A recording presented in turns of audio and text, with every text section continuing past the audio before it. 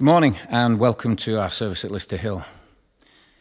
It's been a bit of a roller coaster ride this week. We've been praying for somebody in our church and a young girl, age 3, and she had a stroke, and it brought the church together in prayer. And her grandfather, I remember, he texted us and said, "We're going to worship, will you join us?" And that really struck a chord with me, because I thought, will you pray? And as I was praying and worshipping, I realized that actually sometimes we don't know what to say to God, but He knows what our heart is, and all we can do is worship. And when we do worship, it ushers in the supernatural, because we've tried to exhaust all the natural things that we can do. When really what we should be doing, as soon as we hit a problem in our life that we need God to sort out, so to speak, is that we should immediately go to the supernatural. Say, "Father, help." I was listening to a song called Defender, and I just want to read a few lines of the lyrics that have helped me through this week as I was praying and worshipping. It starts off like this. "You go before I know that you've even gone to win my war. You come back with the head of my enemy. You come back and you call it my victory. And all I did was praise. And all I did was worship. And all I did was bow down. And all I did was stay still." Hopefully there'll be a link in the description to that song. I'd encourage you to have a listen to that. But as we stand together and worship the living God, let's just think about that when we do worship, we usher in the supernatural. So if you're struggling this week with whatever it is, and there's no breakthrough, if you're struggling with strongholds, then just worship and let God do what God does best. Break in through supernatural means, and miraculous things will happen. So let's do that. Father God, we thank you that you are the God of the miraculous. Father, we thank you that you go before us and you fight our battles for us. And you call it our victory. But Lord, we know it's you. So we thank you for claiming those victories for us every day. Help us now to worship you in spirit and in truth. And as we do, Lord, I pray that you break down strongholds, that you help us in our hours of need. In Jesus' name, amen.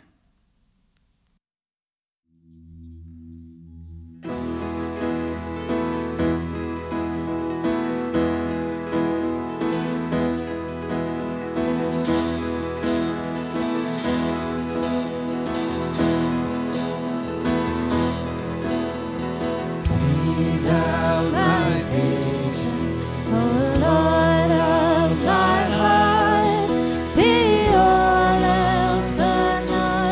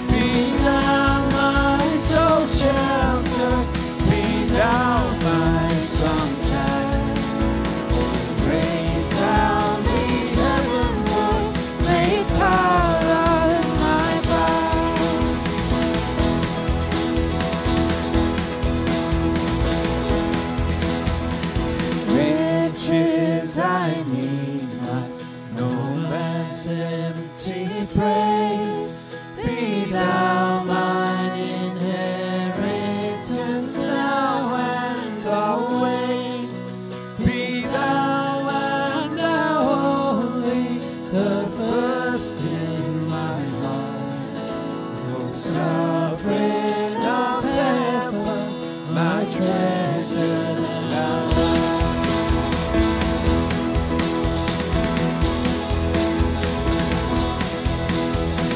Our King of heaven, thou heaven's bright sun, oh, grant me its joys after victory is won. Clean heart of my own heart, whatever befalls, still be my vision, O ruler of all. Clean heart of my own heart, whatever befalls, still be my vision, O ruler of all.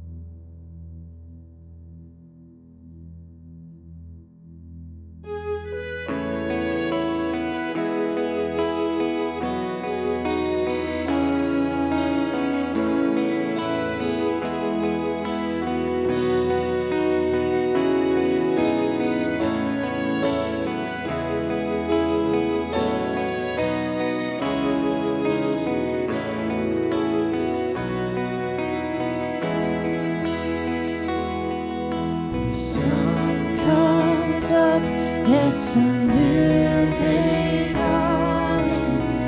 It's time to sing your song again.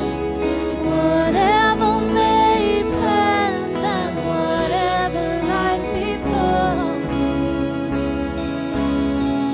let me be singing when the evening comes.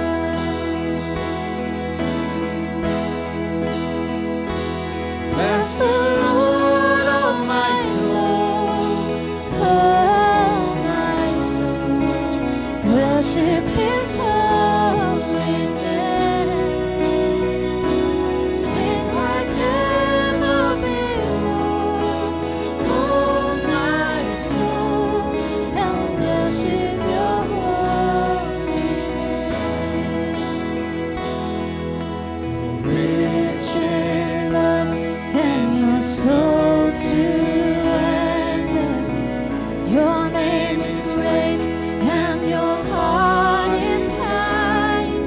For all Your goodness I will keep on singing.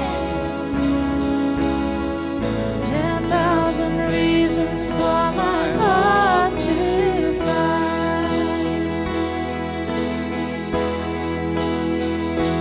Bless the Lord, oh my soul, oh my soul, worship His holy name. Sing like never before, oh my soul, now worship Your holy name. On that day when my strength is failing, the end draws near and my time has come. Still my soul will sing Your praise unending. 10,000 reasons and forevermore, oh forevermore. Bless the Lord, oh my soul, oh my soul, worship His holy name. Sing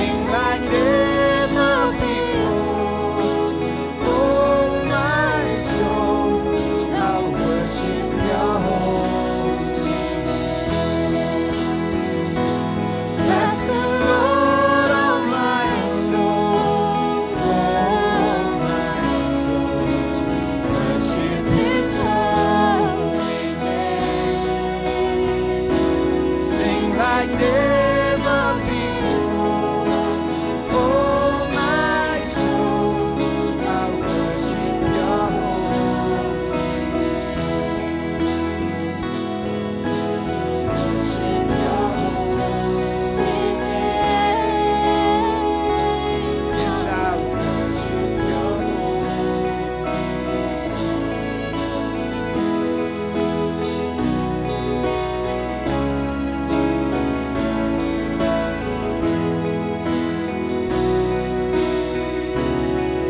Like never before. Oh, my soul, I worship your holy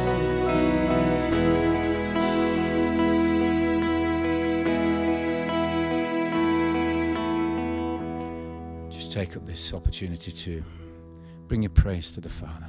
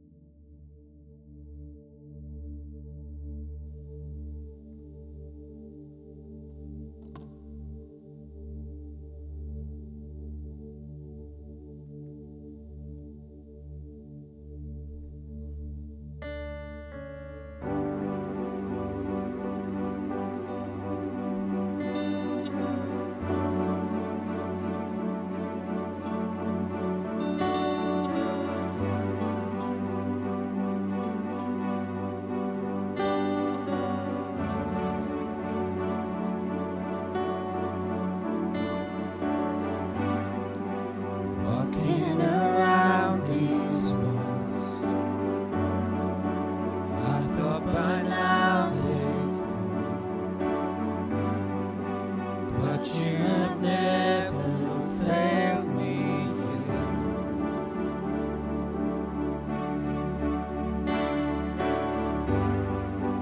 Waiting for change to come, knowing the battle's won. For you have never failed me yet.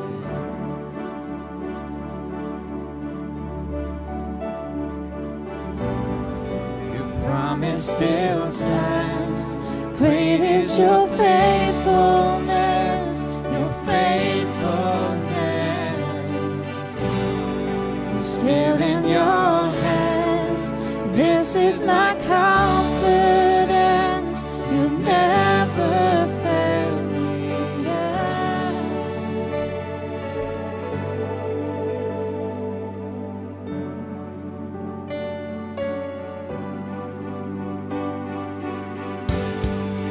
I know the night won't last. Your word will come to pass. My heart will sing your praise again.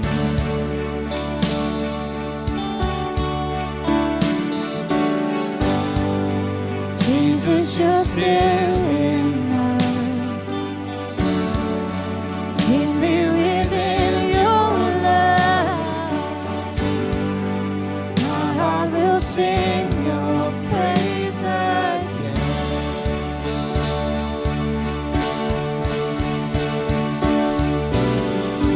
Promise still stands. Great is your faithfulness, your faithfulness. Still in your hands. This is my confidence. You never failed me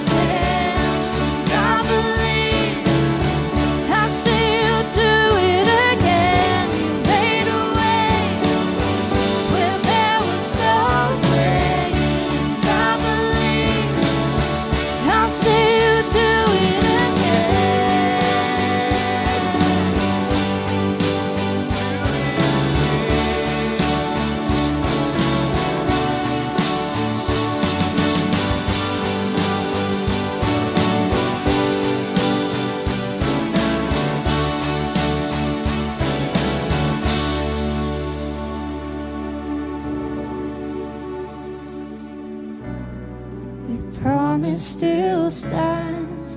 Great is your faithfulness, your faithfulness. Still in your hands, this is my confidence. You'll never fail. Come on. Promise still stands. Great is your faithfulness, faithfulness. Still in your hands, this is my confidence. You never fail.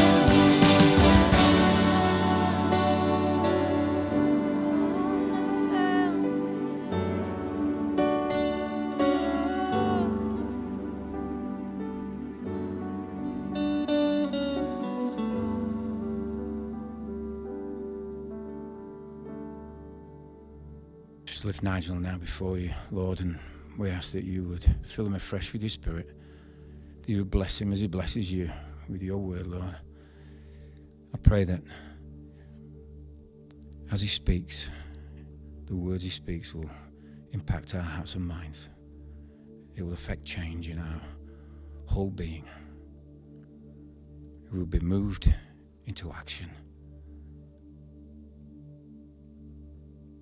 Amen.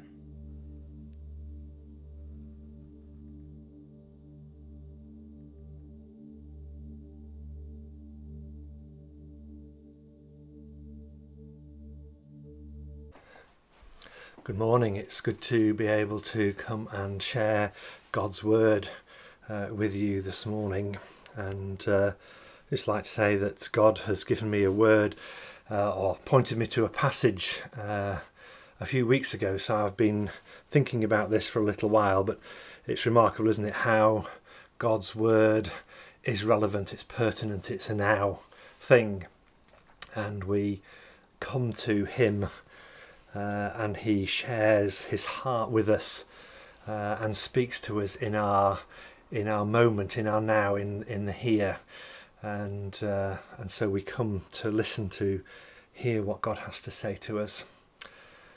I want to share this morning's word from Genesis chapter 28, and I'm going to read from verse 10 to the end of the chapter. So Genesis chapter 28, and this is the story of Jacob. Jacob left Beersheba and set out for Haran. When he reached a certain place, he stopped for the night because the sun had set. Taking one of the stones there, he put it under his head and lay down to sleep. He had a dream in which he saw a stairway resting on the earth, with its top reaching to heaven, and the angels of God were ascending and descending on it. There above it stood the Lord, and he said, I am the Lord, the God of your father Abraham and the God of Isaac. I will give you and your descendants the land on which you are lying. Your descendants will be like the dust of the earth, and you will spread out to the west and to the east, to the north and to the south. All peoples on earth will be blessed through you and your offspring. I am with you and will watch over you wherever you go. And I will bring you back to this land. I will not leave you until I have done what I have promised you. Then Jacob awoke from his sleep. He thought, surely the Lord is in this place, and I was not aware of it. He was afraid and said, how awesome is this place! This is none other than the house of God. This is the gate of heaven. Early the next morning, Jacob took the stone he had placed under his head and set it up as a pillar and poured oil on top of it. He called that place Bethel, though the city used to be called Luz. When Jacob made a vow, saying, if God will be with me and will watch over me on this journey I am taking, and will give me food to eat and clothes to wear, so that I return safely to my father's house, then the Lord will be my God. And this stone that I have set up as a pillar will be God's house. And of all that you give me, I will give you a tenth. Let's pray for a moment.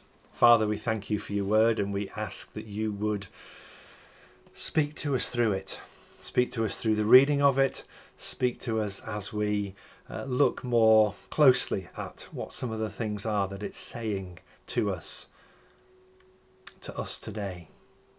Holy Spirit, we invite you to come and bring us a revelation of God's heart this morning. Amen. So, what's the background to this particular story?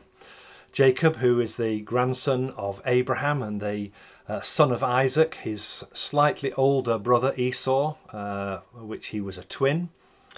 And Jacob is a mummy's boy. Jacob and his mum really connive a bit together.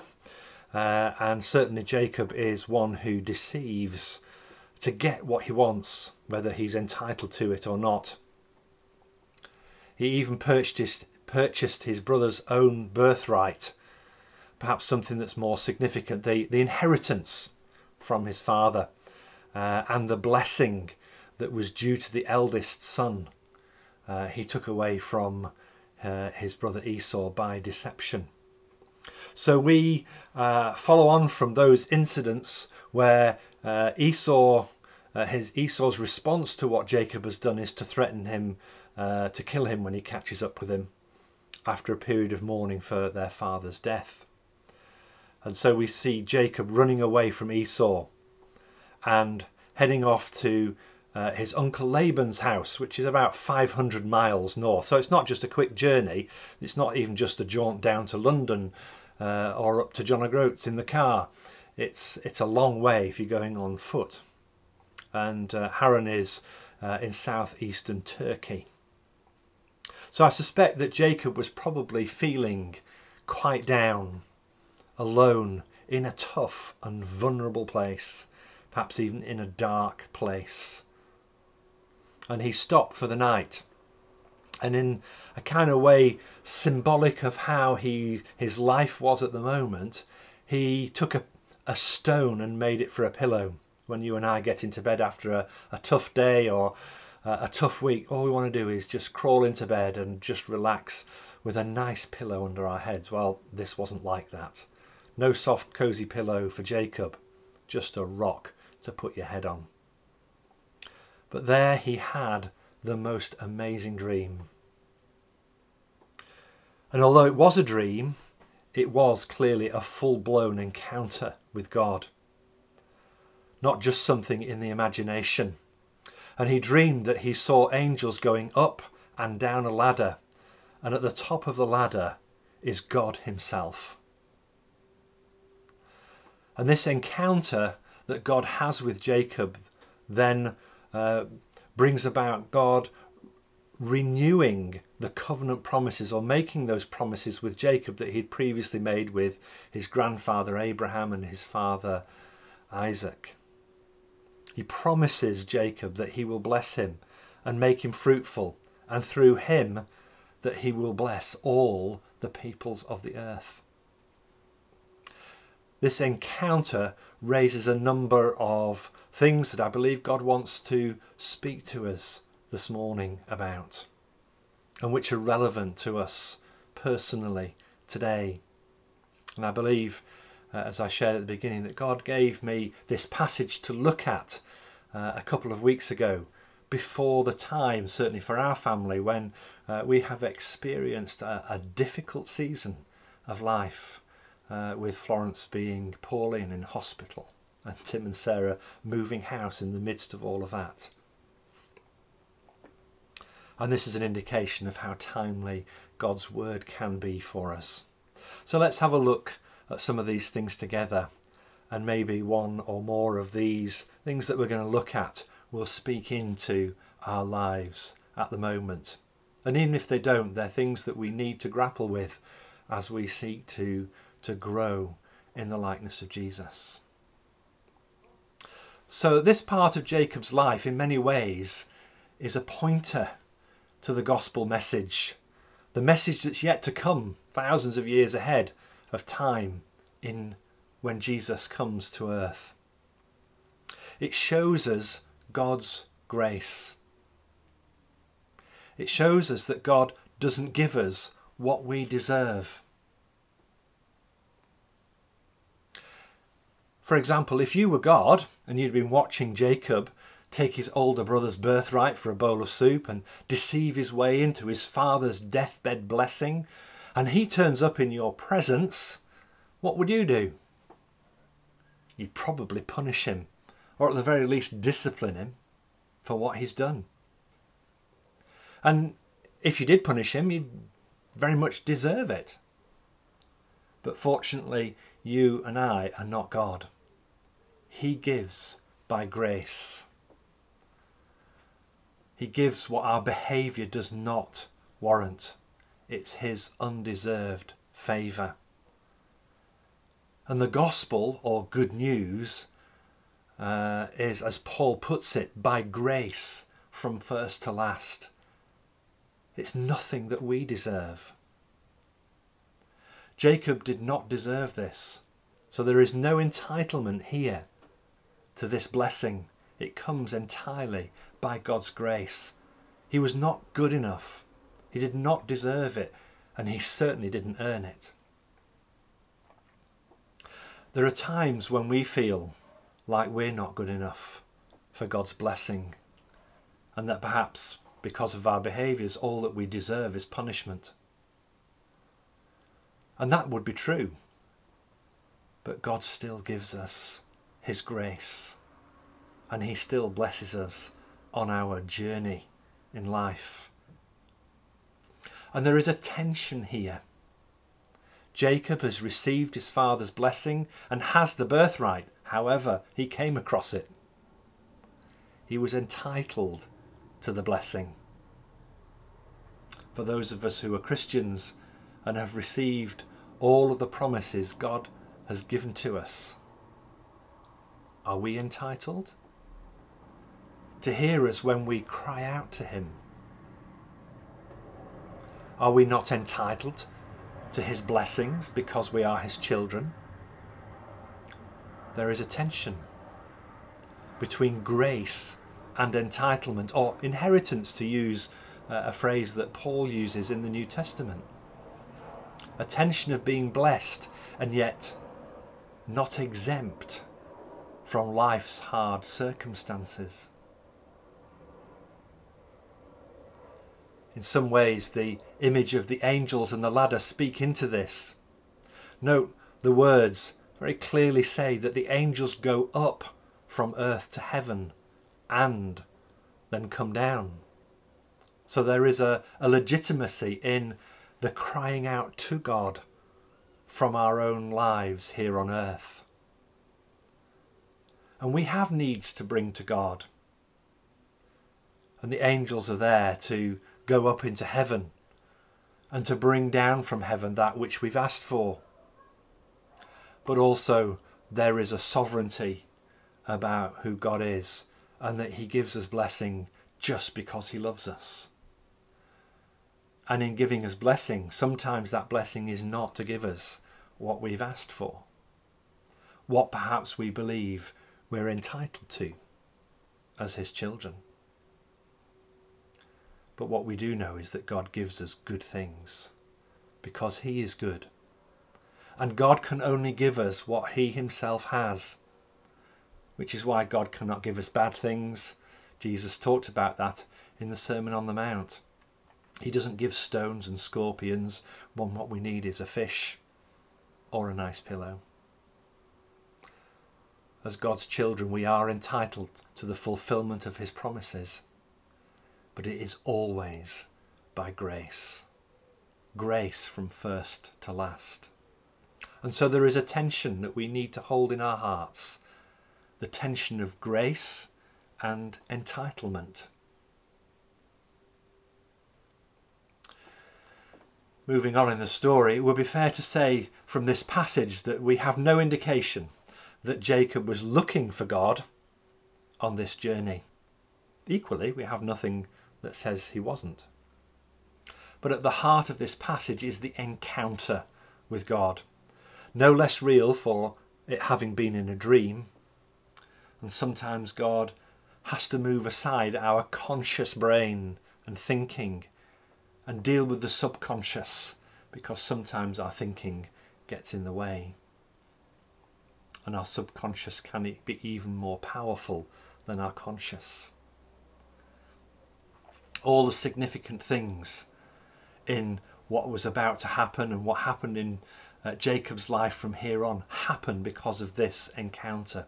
His calling, his purpose, the promises, the covenant, the worship. They all flow out of what God was saying, what God was doing in this encounter. Jacob's response to this encounter was that God is in this place, that this is the house of God. This is the gate of heaven. And I was not even aware of it. And this raises a most significant of questions. And that question is, where are you, God? Where are you in my crisis, the one I'm having right now? Where are you? I can't feel your presence. I can't see you. I can't sense you being there. And I'm struggling to be at rest. My pillow is a rock. Where are you, God? And what are you doing? In some ways, God had already answered that question for him in two ways. First and foremost, by turning up and having that encounter with him. But the second was by making this covenant promise, which is a promise for each one of us. In verse 15, I will not leave you until I have done what I have promised you. Let me just read that again. It's a huge, huge promise. I will not leave you until I have done what I have promised you. Which is just a totally amazing promise. God will not leave me. God will not leave you until he has done and fulfilled every promise that he has made. And that promise reminds me of the promise that's in Romans chapter 8 and verse 28. God works for the good of those who love him and are called according to his purpose. God is working for our good.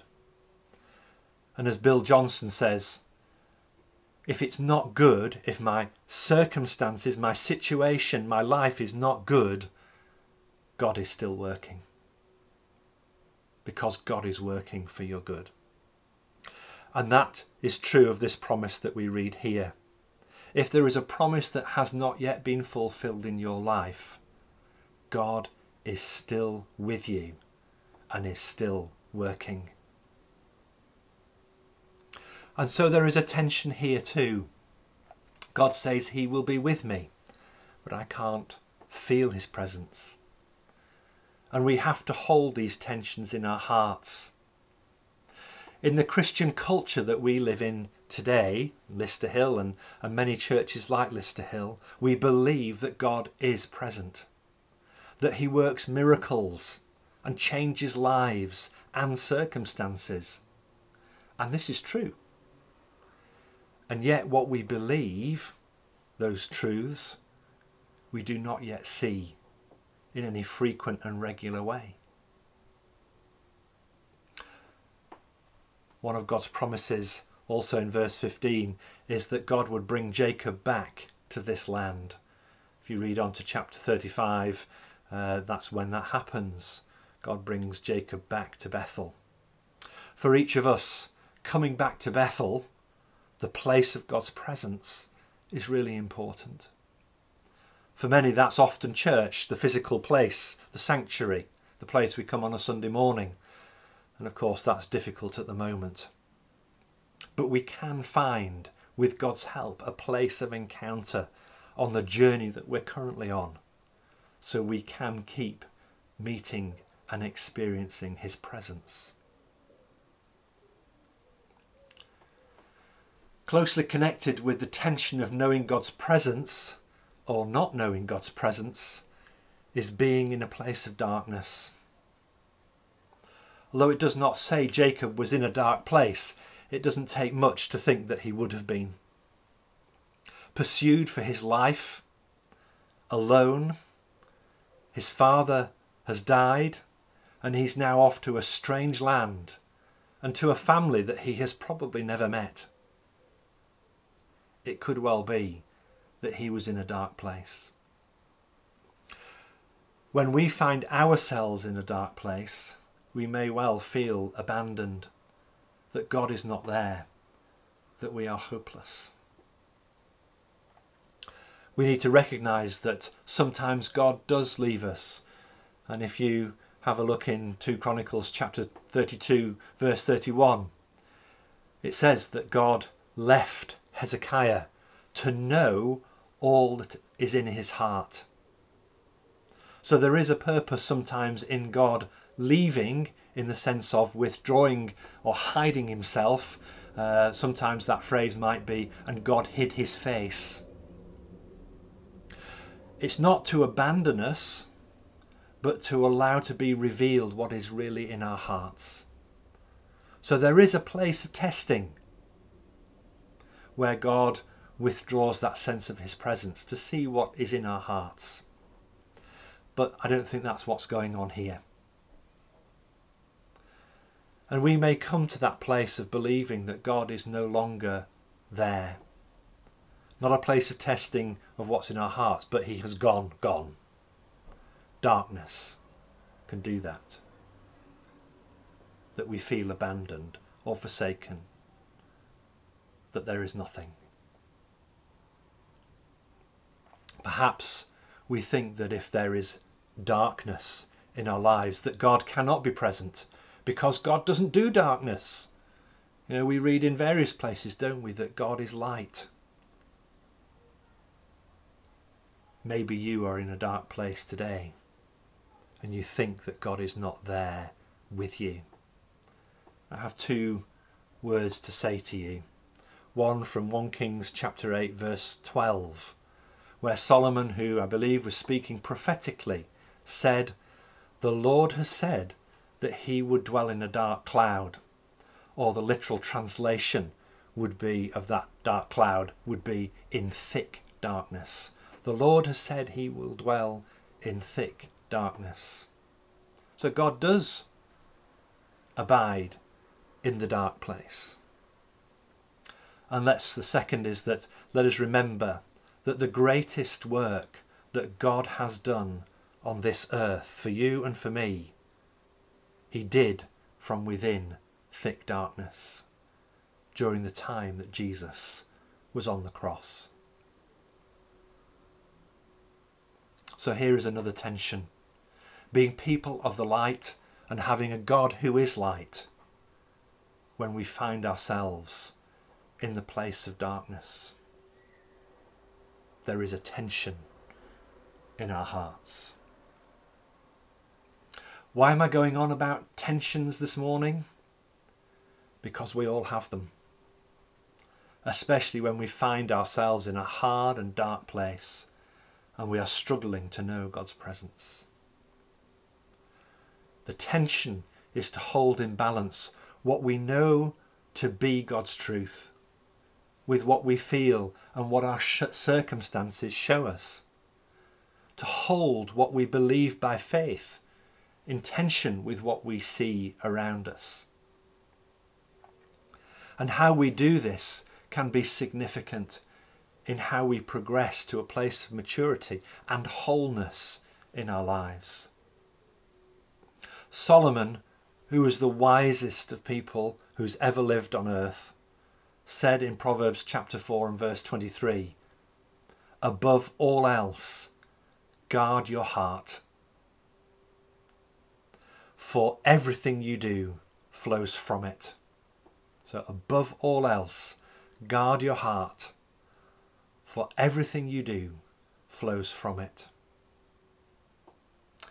Paul says in Romans chapter 10 and verse 10 that it is with our hearts that we believe. That word believe is the word faith, have faith.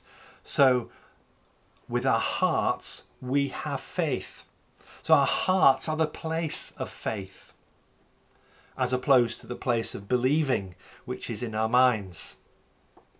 And the journey, as many people have said over the years, the journey between our mind and our hearts is the longest journey on earth.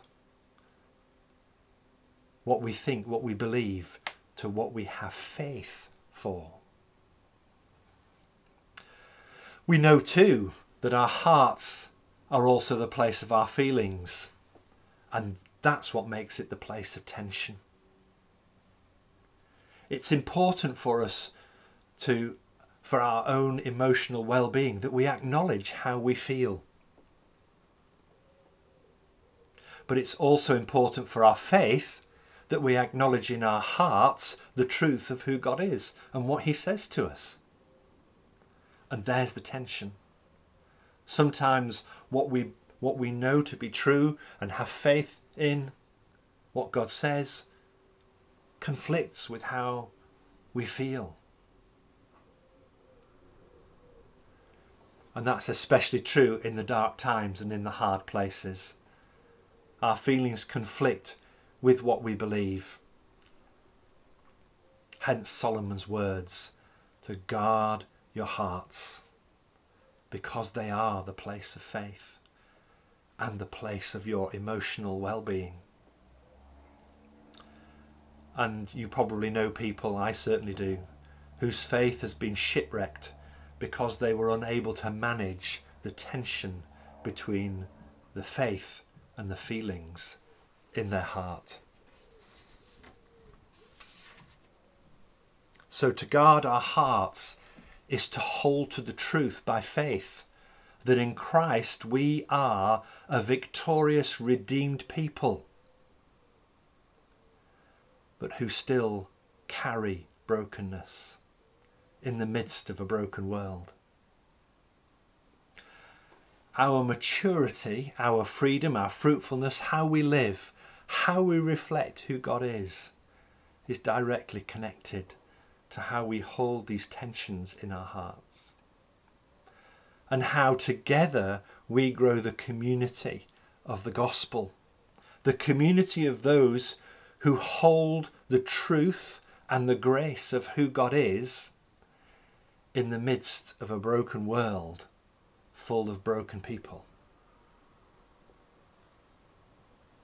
God promised Jacob that he would bring him back to this land, which he did many years later, having 2 wives that he worked 14 years for with Laban, 11 children at that stage, about to have a 12th, plus a whole raft of servants and great wealth. God had truly blessed him. In particular, God brought him to Bethel with his whole family. He originally left Bethel on his own, and he returned with this community to show them all that he had kept his promise to Jacob, and to include that whole family in the promises that he had made to their father, grandfather and great-grandfather. And you can read about that in Genesis chapter 35. God was increasing and building the promises into the family and community of faith. In calling Jacob to go back to Bethel, he required of his family that they got rid of all the things that would compromise them. They had to get rid of the idols and the gods from the local communities that they were part of, and they did that, and they took out their earrings, which were symbols of amulets that would bring them security and safety. And so they had to get rid of all of those things to come back to the place of God's promise.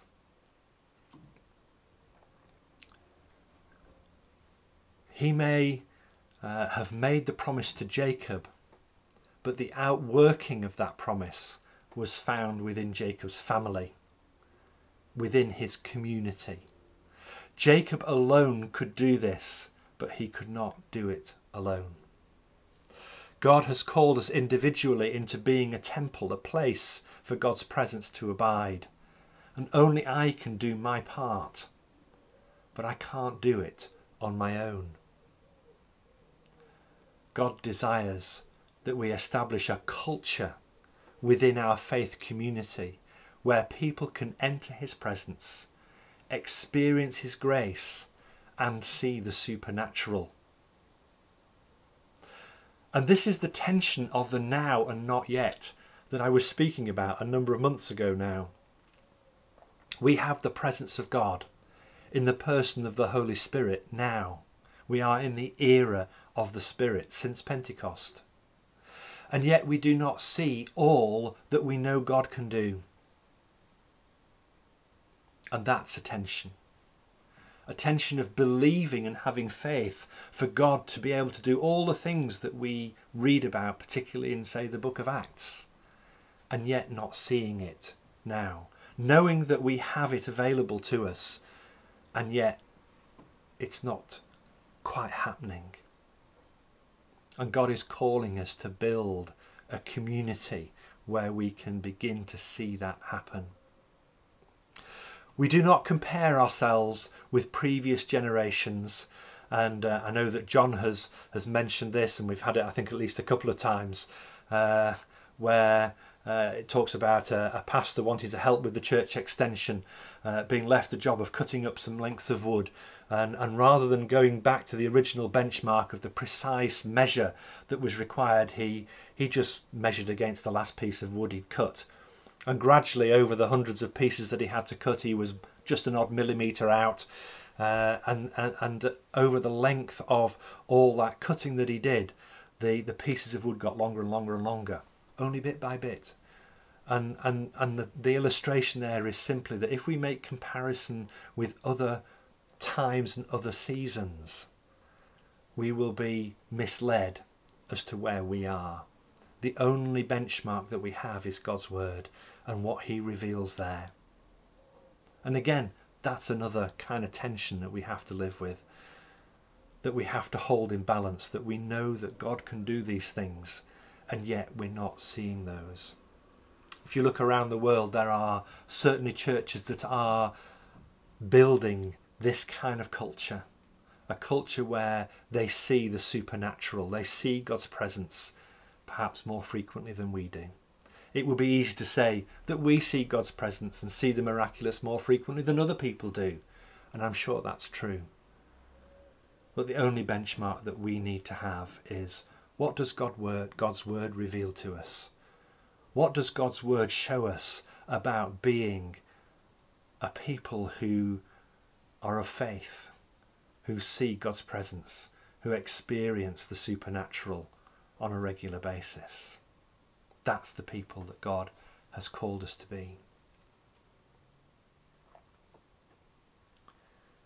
God wants us to transform the culture that we're part of, the Christian culture that we're part of, where we are today and what we see of the kingdom today, to where we see more of God's presence and more of God's power, more of the kingdom of heaven impacting people's lives. We see these things in Jacob's encounter and Jacob's life following this encounter. There are tensions in our lives. There are healings that we want to see, the miracles that we want to see, the presence that we want to experience. And this is the now and not yet of the era of the Spirit that we find ourselves in. But we can learn to grow individually and together. We learn more of how to live in the fullness and the wholeness of God, whilst being broken people ourselves. And that makes us the people of the gospel of Jesus Christ.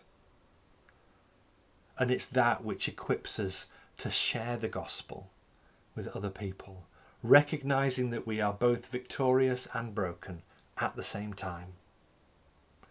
That we can come to God and we can cry out to him and say, this is where I am. Please meet with me. Please help me to grow more in the truth. And where perhaps we have allowed how we feel, not that that's inappropriate to acknowledge how we feel, but where we have allowed that to supersede what God says is true, then we haven't quite held that tension in our hearts.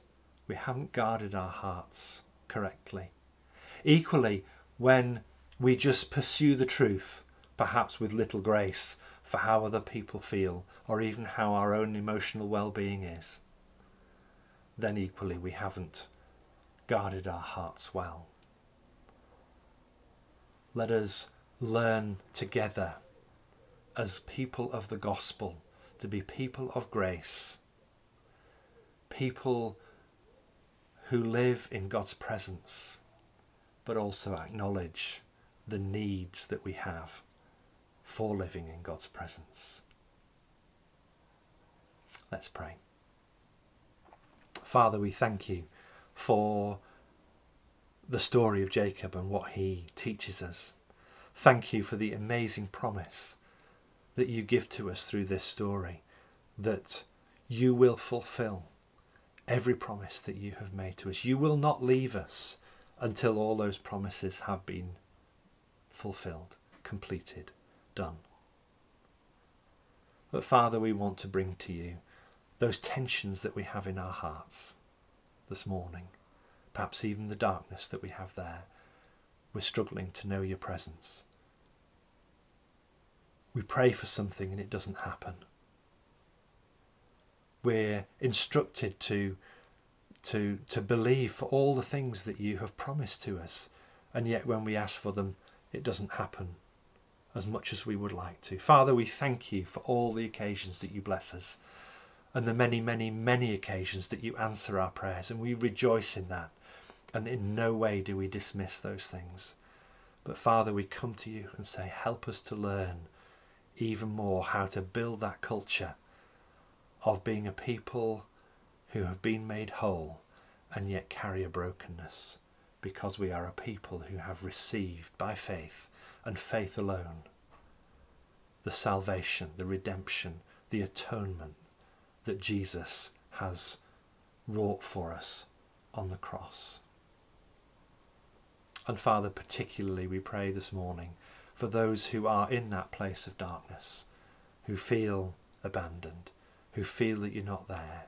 Father, we thank you that you did the greatest work you have ever done on this earth in a period of darkness. You sent Jesus to die for us, and he won the most amazing victory over the darkness, through the darkness. Thank you that we are a people, because of that, who are set free, whose chains are broken. Help us to live increasingly in that freedom.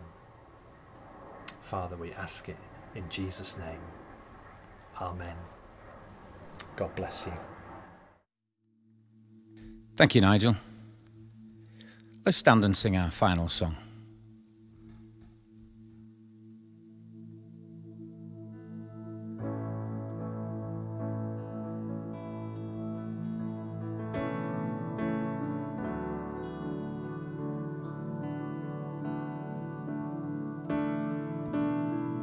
You hear me when I call, you are my morning song. Your darkness fills the night, it cannot hide the light. Whom shall I fear? You crush the enemy underneath my feet. You are my sword and shield, no troubles linger still. Whom shall I fear? I know who goes before me, I know who stands behind. The God of angel armies is always by my side.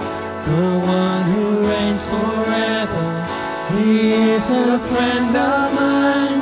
The God of angel armies is always by my side.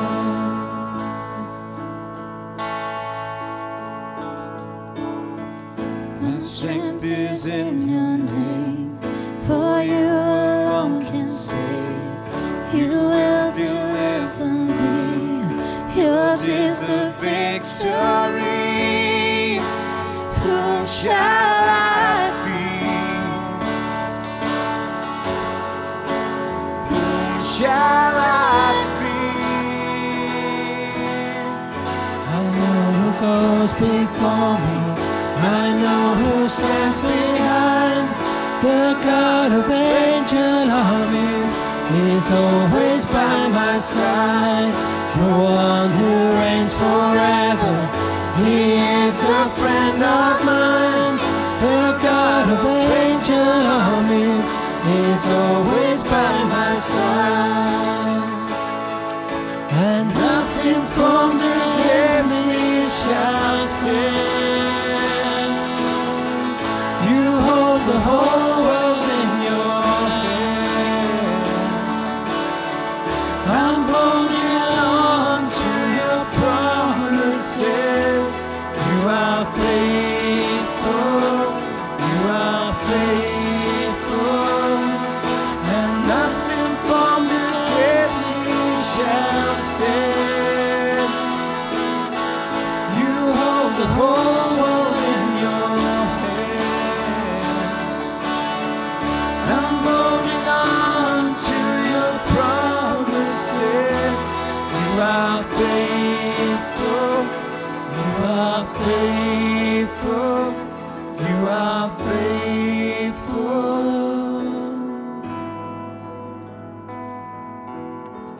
I know who goes before me. I know who stands behind. The God of angel armies is always by my side. The one who reigns forever, he is a friend of mine. The God of angel armies is always by my side. I know who goes before me. I know who stands behind. The God of angel armies is always by my side. The one who reigns forever, he is a friend of mine. The God of angel armies is always by my side. The God of angel armies is always by my